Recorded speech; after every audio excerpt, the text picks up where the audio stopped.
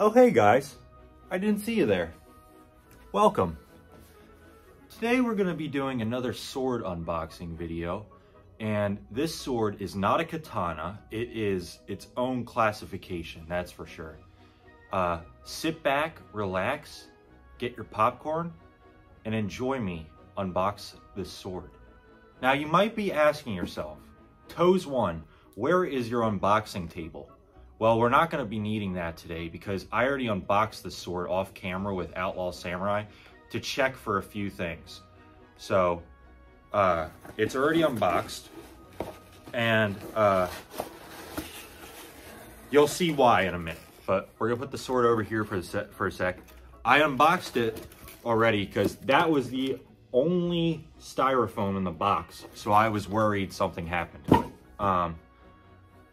But this is the sword. This is the sword bag. The sword bag is another just, you know, crap quality one.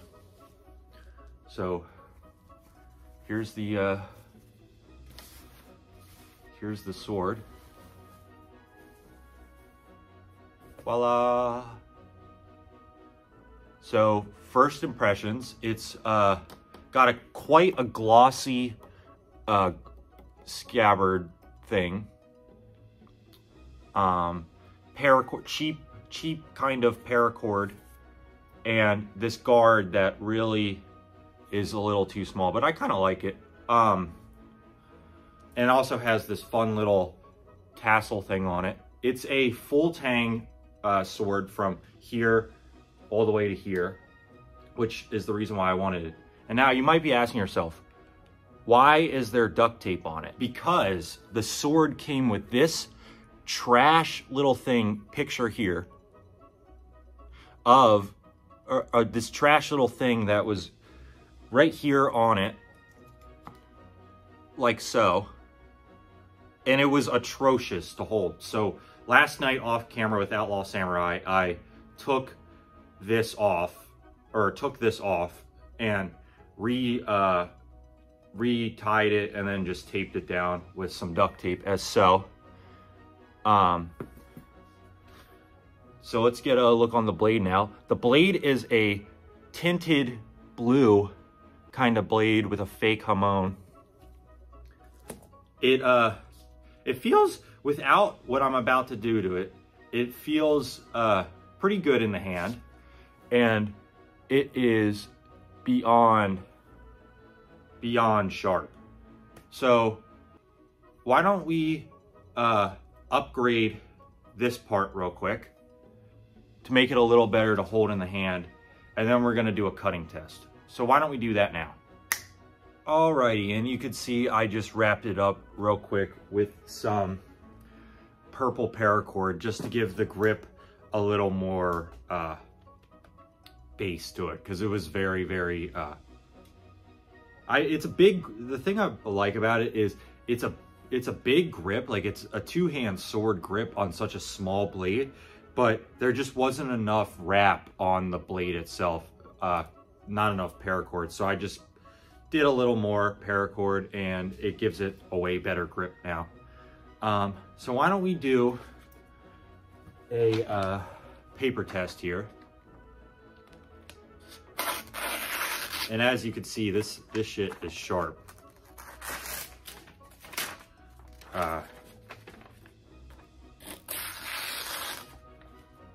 That is quite the sharp blade, if I do say so myself. But yeah, anyways, overall, so far, I'm really liking this sword. It's a lot different. I don't even know what you would classify this as, because the blade is so small, but yet it has such a massive grip on it.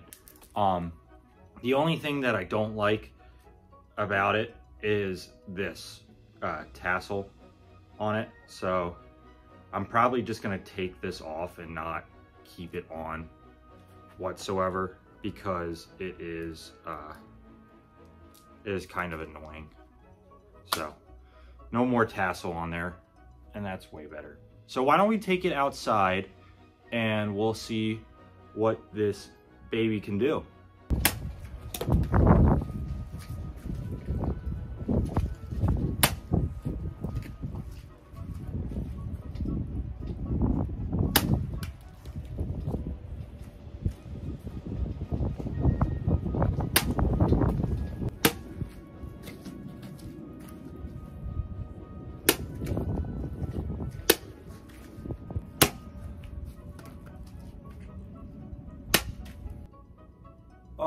Alrighty, hopefully you guys enjoyed that cutting session I did. Now we're gonna do what I should have done before we went outside and read off like some of the things that it said in the description. So it claims to be T10 steel, which I believe. It holds a crazy edge, and it's very thick, strong metal. It's only $80, which is, I mean, for a T10 blade, if it is T10, for 80 bucks, that's a pretty good deal. The brand is LQBJ. If you guys are familiar or not, I'm pretty sure it's just an Amazon brand, just like a Chinese company of some kind. The blade length is 19.7 inches. It claims to have a hardwood handle, which it doesn't list what kind of hardwood, so that makes me skeptical. It may just be some cheapo. And then it has a 12.2 inch grip, which I think is pretty crazy for a sword this small. And I also wrapped it up with some more paracord just to make it look cooler. But last impressions of this sword, I'm really liking this thing, especially for the price. It seems pretty high quality, and it's quite thick too of a blade. Like this is out of every sword I have now, this is definitely the thickest out of all of them. I'd really like to see some of you guys get this sword and customize it, because out of the box, it needs some work. Like it needs a new wrap and maybe a little sharpening, but probably not. But it definitely needs a new wrap on it, and for that jinky metal thing to be taken off. So it'd be cool if you guys, you know, get this sword, because I'd like to see what you guys would do with it.